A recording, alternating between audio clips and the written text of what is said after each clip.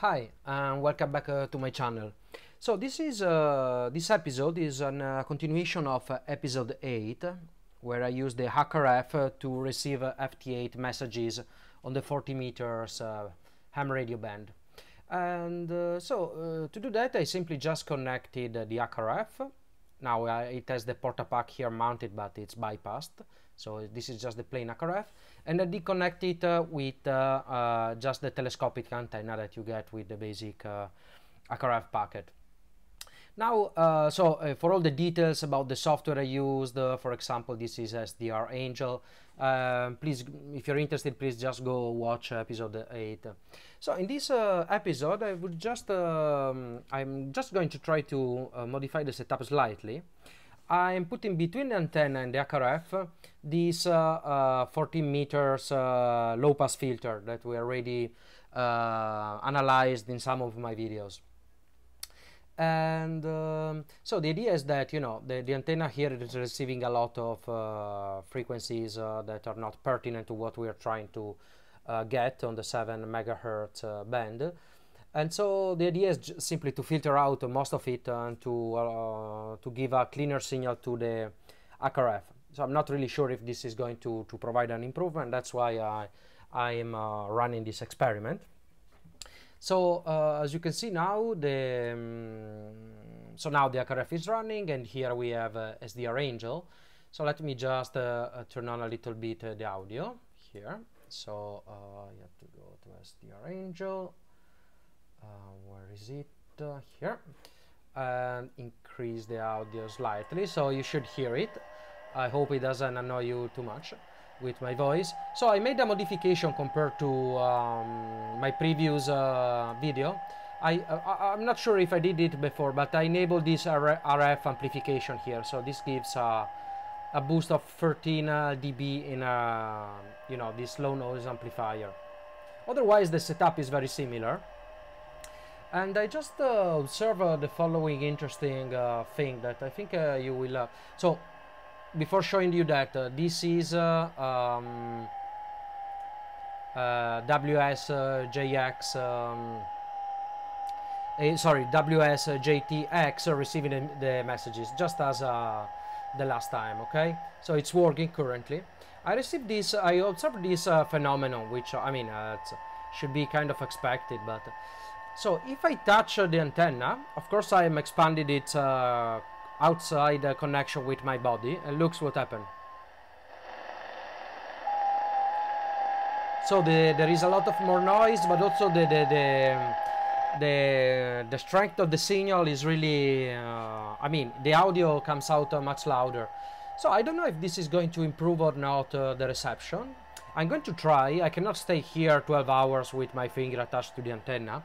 So to simulate an additional ground, I connected this banana plug here with this alligator clip connected to this alligator clip here. So this is something used typically in a multimeter.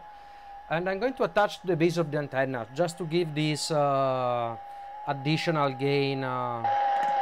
So you see, now it's getting much more noise. So I'm going to run the experiment this way. So just for the continuation of this video. Okay, so sorry about that. So just for the continuation of this video, I'm going to silence the audio, but as soon as we start again, I will reintroduce the audio. So this is just a different setup,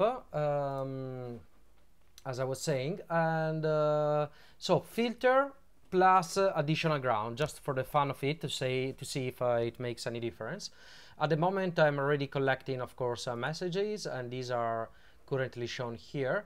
So far I've got nothing against outside Europe. So oh well, I'm starting to get some signals pretty far away, so interesting. So let's see what happens in 12 hours. I hope to get perhaps something more than last time. The last time I got a couple of signals from the east coast here, and one signal from Kazakhstan and one from Central Russia, so that was pretty cool. And so I will see in 12 hours or 24 hours if I can make if this different setup makes an improvement. Okay, that's all for this video. Bye bye. Hi, welcome back. So this is just a quick update. As you can see, the setup is running. SDRAngel is decoding the signals, and here we are in the packets receiving process of WSJT-X, and we are more or less about 1 hour after the beginning of the experiment, as you can see. So the first message was about at around 18:21 universal time. Now it's 19:14, so not even 1 hour.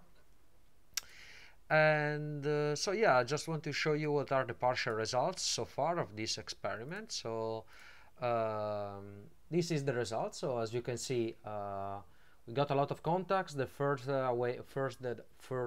away is from China here. Incredible, really. Central Russia, again Kazakhstan, Israel. So really a dense map here collected in Europe. So compared to the other time, so this is a screenshot of the results of the last time after 12 hours.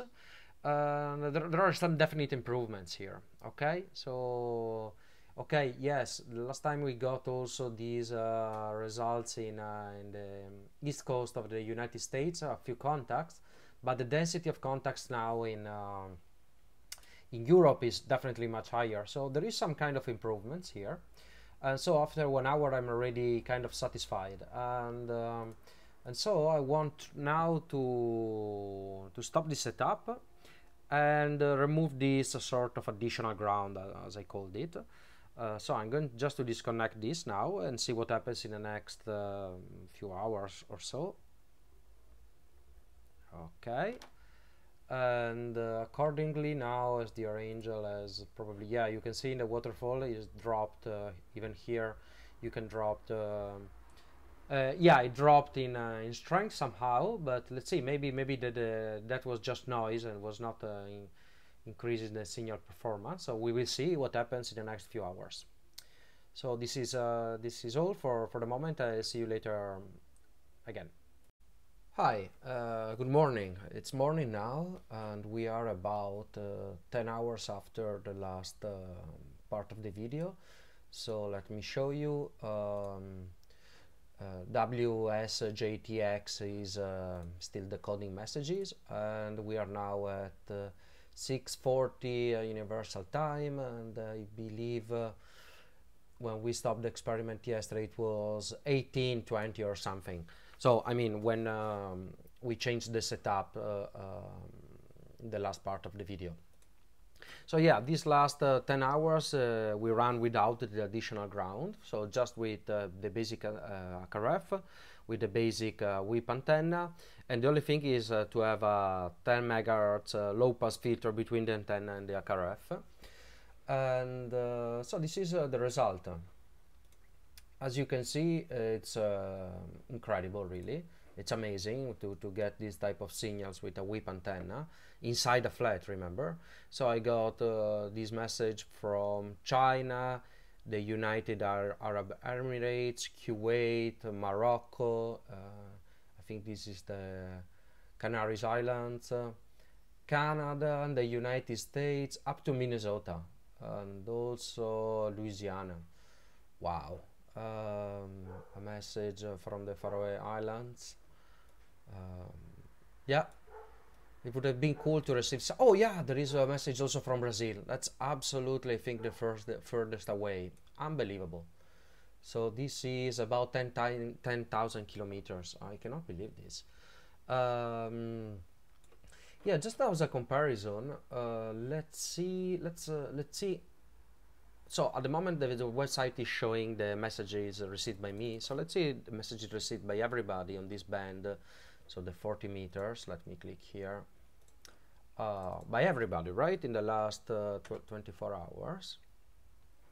So yeah, you can see that this is more or less the density of all messages, right, received by everybody. So I think I received more or less everybody in Europe or close to it. So really, as you can see, yeah, except in France. So for some reason reasons I do not get many messages in France. So let's see if there are any actually. So yeah, you see in France there is some activity, honestly, that I'm not getting. So for some reasons, if the message seems to be too close to where I actually am, I cannot receive it. Anyway, so just so let me put again the result. So this is my reception. Oh, this is also pretty far away, but only 7,000 kilometers, not 10,000. So to compare with the results that I had without the filter, these were the results. So I think there is a clear improvement here. And yes, I believe the reason is that the filter allows basically to clean the signal for the HackRF, and especially the FM broadcast signal, which is the strongest signal that you have typically at around 100 megahertz. So the HackRF can, it's not overloaded by that signal. So that's the explanation I could give. And also considering how well this second phase without virtual ground performed, I think, yeah, this idea of connecting the ground, the mains ground to the exterior part of the antenna really is not improving the performance. So at least this is my feeling. Of course, this experiment is nothing too scientific. It was just basically a random test just to check out if the filter seems to make a difference. And I believe it does, yes. Okay, so that's all for this episode. I hope you enjoyed, and feel free, of course, to leave a comment below. Bye bye.